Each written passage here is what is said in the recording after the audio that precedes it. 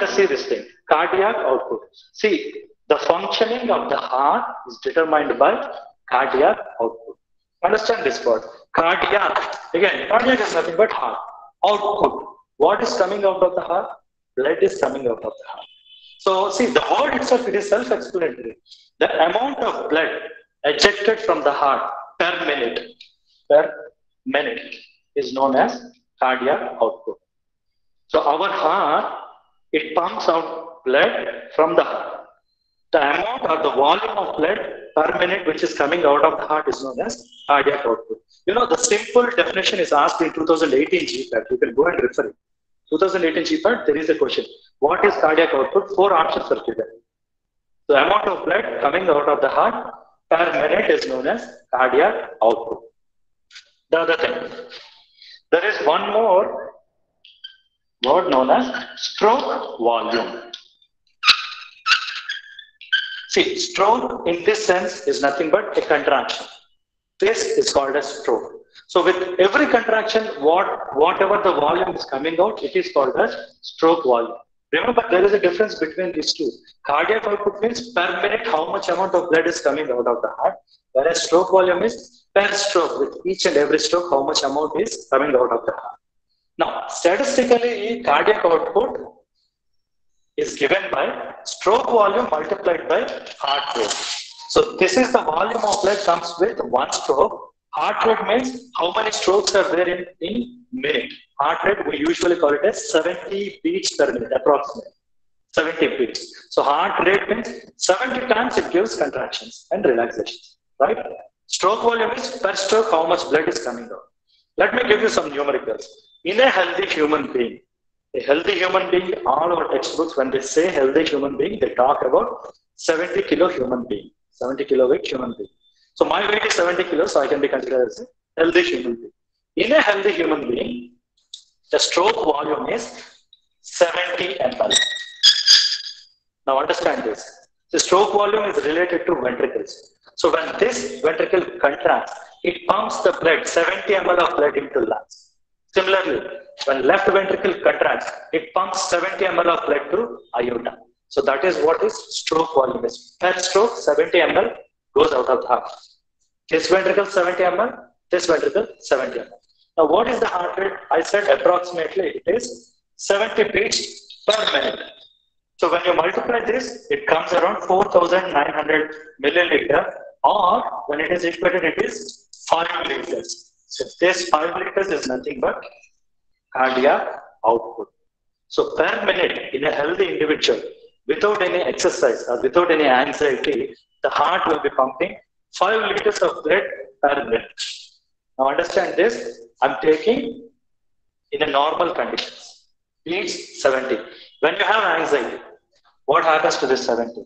It becomes 100, becomes 150, 200 also. What happens if it is 100?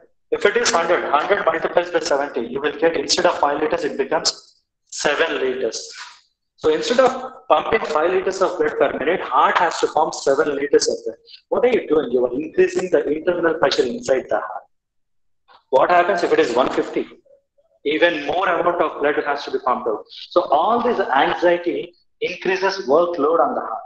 The increased workload will damage ventricular walls, and that is what causes cardiovascular diseases. Let me brief it out again. See, cardiac output is the efficiency function of heart. How efficiently heart is working can be described by cardiac output. Cardiac means out, cardiac means heart, output means what is coming out of the heart. Blood comes out of the heart. So cardiac output indicates the amount of blood ejected. Ejected means coming out of the heart per minute. This is numerically given by stroke volume into heart rate. What is stroke volume? Per one stroke, how much amount of the blood comes out of the heart is known as stroke volume. In a healthy individual, with right ventricle, see, both of them will contract together, but they are sending blood to different zones. Right ventricle is sending deoxygenated blood to lungs. Left ventricle is sending oxygenated blood to aorta. Right ventricle sends 70 ml of blood to lungs, whereas left ventricle sends 70 ml of oxygenated blood to aorta. Again, I'm telling you, this is an ideal case of healthy individual. So this is for stroke volume.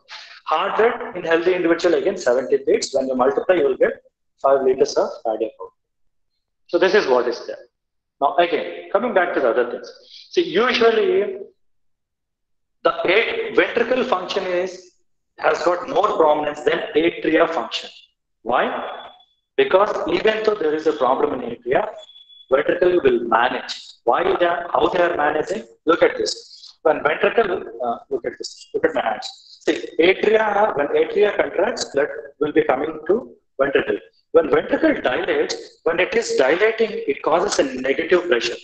Because of this negative pressure, blood will come down to this ventricle. Even though ventricle is not working properly, when ventricle dilates, it creates a negative pressure. Blood moves from high pressure to low pressure, so blood will be falling down. Let me give you numerical things. The numerical things are, see, when ventricle is dilated, the amount of blood it will have is 140 ml. See, again, this is with healthy individual. Now understand this. When ventricle is dilated, it gets the blood 140 ml. When it is contracting, the blood goes out of the heart. How much blood is going? 70 ml. So then ventricle will have 70 ml. Out of this, half of the ml is pumped out. Then again, atria contracts and then blood is getting here. Now, if atria is not contracting, only ventricle is relaxing or dilating, because of the negative pressure, the 70 becomes 125 ml. That means even though atria is not contracting, blood falls down from here to here. Look at this. Blood will fall down from here to here because of negative pressure. It is 125 ml. When atria contracts from this part, that 125 is converted to 140 ml. So what is the effective amount of blood that atria is pumping? It's only 15 ml. So even though atria is not giving proper systoles, blood can fall down. This is true with both the chambers. That is the reason why, excuse me, even though atria function is not completely there, ventricle will manage. Let me explain it again. Understand it properly. See, stroke volume is related to each ventricle. Each ventricle, with one stroke, 70 ml of blood goes to lungs from here. With one stroke, 70 ml will get into aorta. Right? When ventricle is dilating, you have 140 ml of blood is here, you have 140 ml of blood is here. How that 140 ml comes? When they are dilating, with a negative pressure, blood falls down from atria. The total ml will be 125 ml. When atria contracts, that 125 becomes 140. That means only 15 ml of the blood is pumping from the atria because of its contraction. So even though atria is not pumping the blood properly, because of this ventricular negative pressure, blood can come down. That is why ventricular wall tension is very important. Ventricle, see, because when ventricle contracts, it has to pump this oxygenated blood to aorta. From here, it has to pump to this lungs. If blood is not being pumped to the lungs, you don't have oxygenation. If blood is not being pumped properly, the blood cannot reach to aorta and all the organs will not get enough blood. So this is the significance of cardiac output and stroke volume. Now,